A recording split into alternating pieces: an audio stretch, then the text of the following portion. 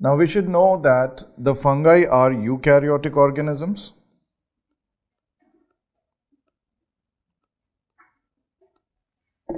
The cell membrane of fungi, it is made up of ergosterol, and the cell wall of the fungi, it is made up of a substance called as chitin. Okay, morphological classification of fungi.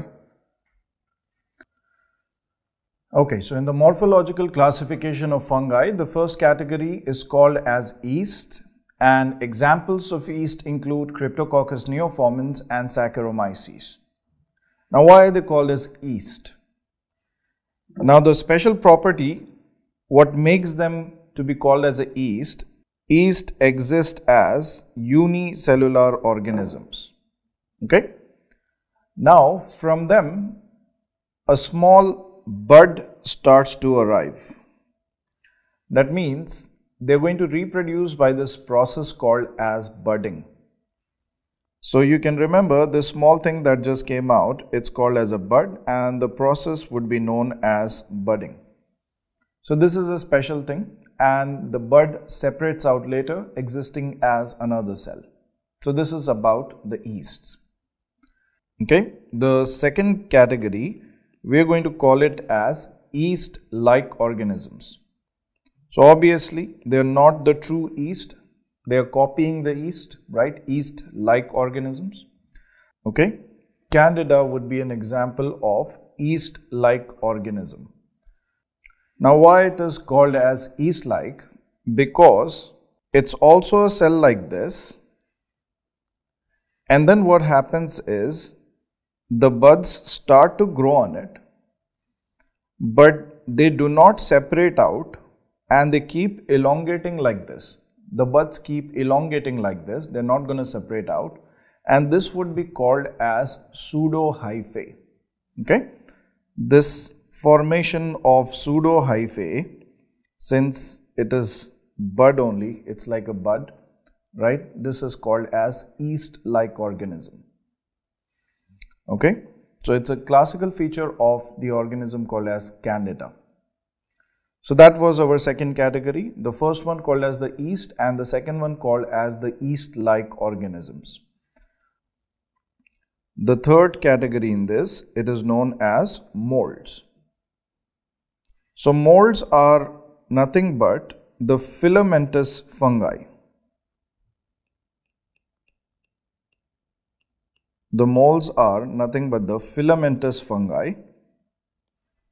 And these filamentous fungi technically exist as hyphae. So example of molds include dermatophytes, mucor, aspergillus, rhizopus, penicillium. All these guys are included under this category. Okay. Now we will be remembering them by the mnemonic like a crazy man, right, in Hindi. Pagal Mard.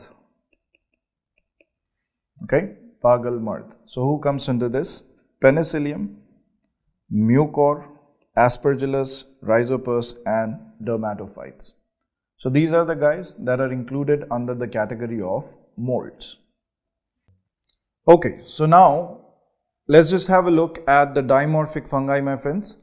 Dimorphic fungi, they exist in two forms as the name suggests, dimorph, right? Two forms. Now, what are these two forms in which they can actually exist? See, technically what we have studied earlier, there are two forms of fungi, one called as a yeast, another called as a mold.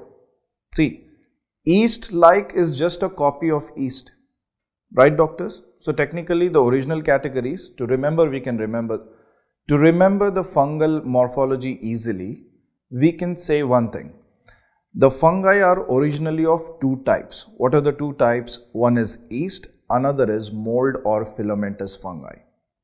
Okay, so this is just for the remembrance sake. Some category is going to copy the yeast and it's called as yeast-like. So that means, let's not say it's a true category. The main two are yeast and molds.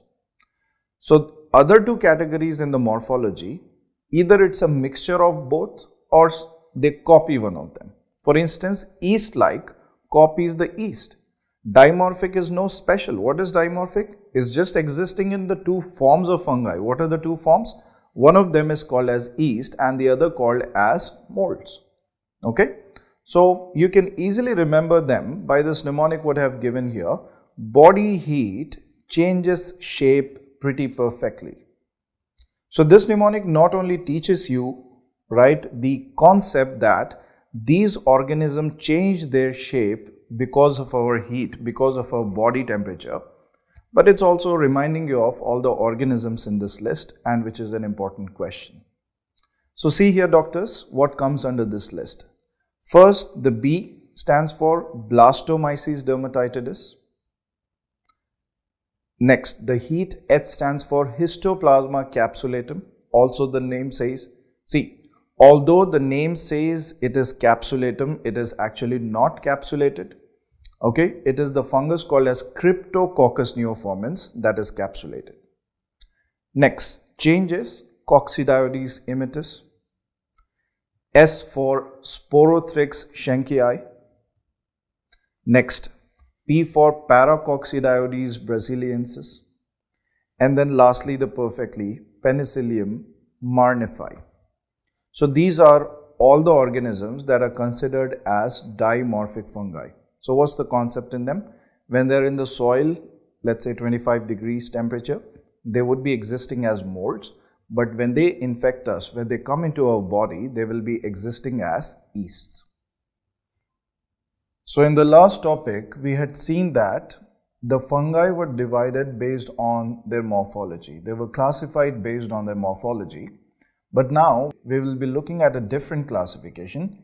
And this classification, doctors, it's based on reproduction of fungi. Based on the reproduction, the spores are divided into sexual and asexual. The sexual spores examples include basidiospores, ascospores, zygospores, right?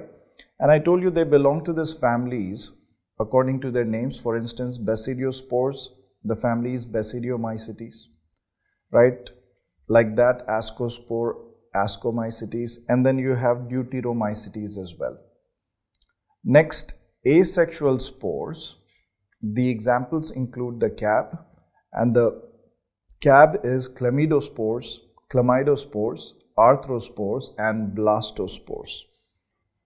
Important fungi, they belong to this category called as Deuteromycetes.